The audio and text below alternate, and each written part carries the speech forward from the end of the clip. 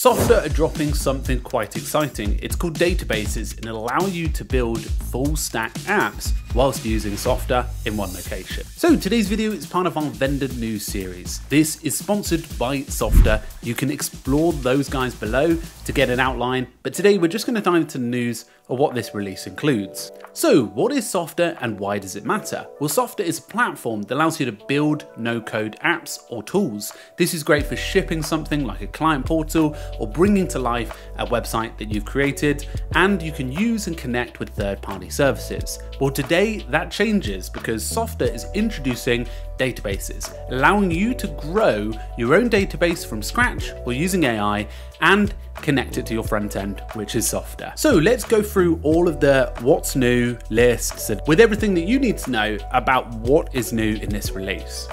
So the first of those is it's got a built-in relational database. So you can link records like you would in apps like Airtable, all from the likes of Softr. It'll allow you to be faster and more scalable, and it is very attractive in terms of its look and feel. So there are no API limits, so if you're worried about how much data is working in the system, you won't hit any syncing caps or anything like that because there's no limits to the API, which is incredibly helpful when growing a vast database that needs to be loaded in a vast amount of time.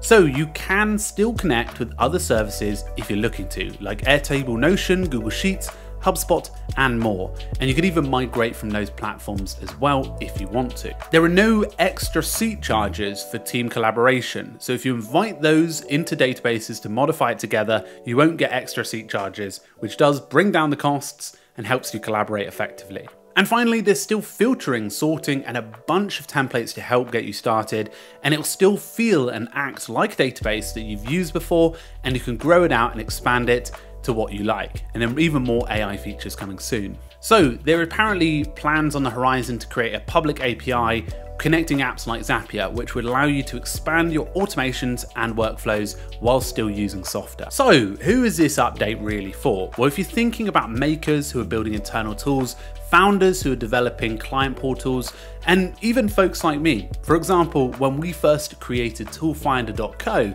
we actually built it using these no-code platform-like tools, and it was incredibly easy to do, but they've gotten a lot better in the last 2 years. We actually used, I think, 4 or 5 different services to actually build the first version of Toolfinder.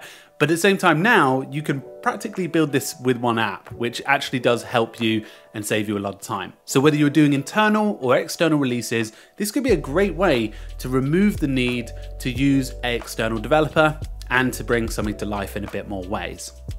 So a big thanks to Softr for sponsoring today's video, and if you're into the no-code space and looking to build a full stack app that allows you to expand into the future, then this is a good option for you. So do check it out below if you're interested, and thanks for stopping by for the news. I'll see you very soon. Do subscribe if you're interested.